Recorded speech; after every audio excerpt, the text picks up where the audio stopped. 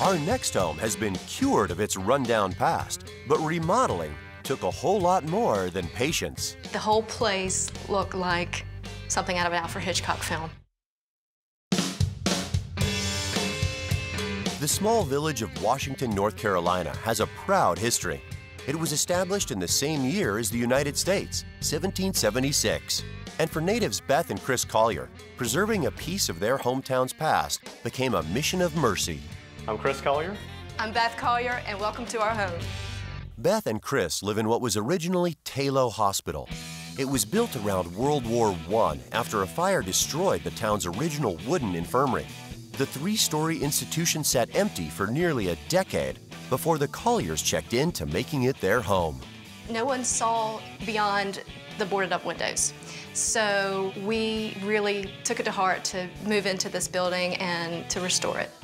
Chris and Beth were dedicated to reviving this landmark, but their procedure got off to a scary start. The whole place looked like something out of an Alfred Hitchcock film. It was as if somebody just walked out and left everything there. And the solid structure didn't allow for a flexible floor plan. The load-bearing walls dictated the way we laid out the space, unless we wanted to spend a fortune trying to, open up walls and things like that. Throughout the house, the Colliers decided to expose the beams and work within the bones of the original building. Beth spent 2 months acid washing the floors after chiseling away all the old tiles. Partition walls were removed, but the indentations on the floor were left in place, and the windows had to be reglazed. All 72 of them. 2 years of work turned the building into a warm and inviting home for their family. On the ground floor sits Beth's design office, where she greets clients to discuss their needs, and they all arrive through the old ambulance bay. So they would back up to the hospital, open the doors, and bring the people in. We have an old Otis elevator that they would put the gurneys on and rush them to the 3rd floor to the operating room. Up the stairs on the 2nd floor is the family's living space.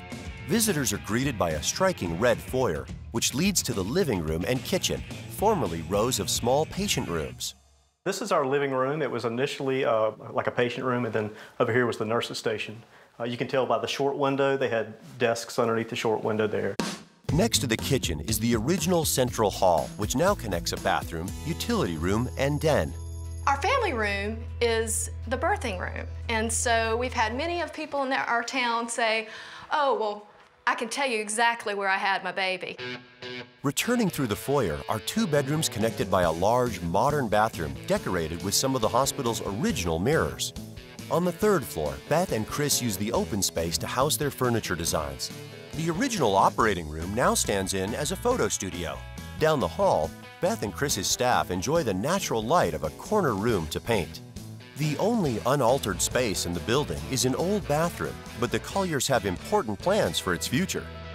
Our youngest son, Beck, is autistic and just turned 14. So as he ages, we would like to take part of the 3rd floor space and turn it into a residential unit for him, someplace that he can be on his own, but yet be still with us as well.